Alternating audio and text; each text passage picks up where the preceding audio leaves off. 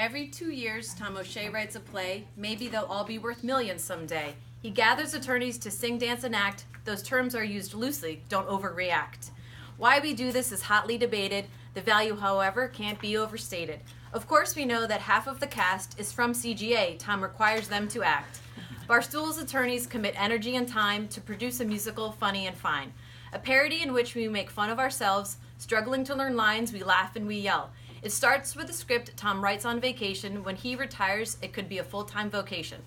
Once we finally read the script, we wonder how many martinis he'd sipped. He skillfully ignores suggestions from jokes and ideas of Bar Stools alums. Tom sends out a schedule of optional dates to meet and rehearse, actually learn what we'll say. Never, oh never, does everyone show, 'cause we've all got clients and trials, you know. Meanwhile, there's Fennick, who nags and reminds, with photos and newsletters in which he opines. Then comes the week we all dread and revere, and to which we commit once every 2 years. We gather on Sunday to prep for curtain call and wonder how in the hell we'll remember it all. Where learning lines to songs about fiction and fantasy are more important than our client advocacy. We ask a lot of our coworkers and families to bear the burden while we pursue our fancies.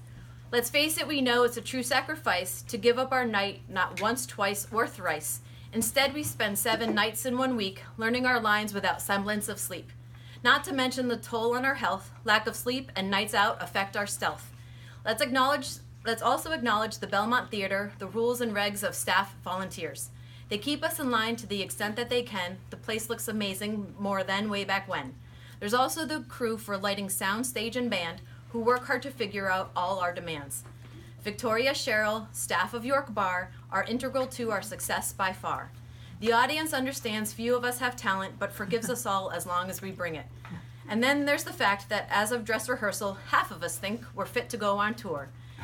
But all would agree it's worth it by far, and it's not just to be a theatrical star. The purpose is worthy, impactful, and dire, to raise funds for York County, to improve and inspire.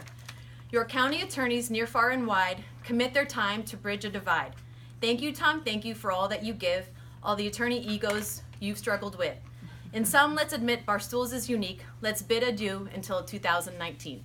Thank you.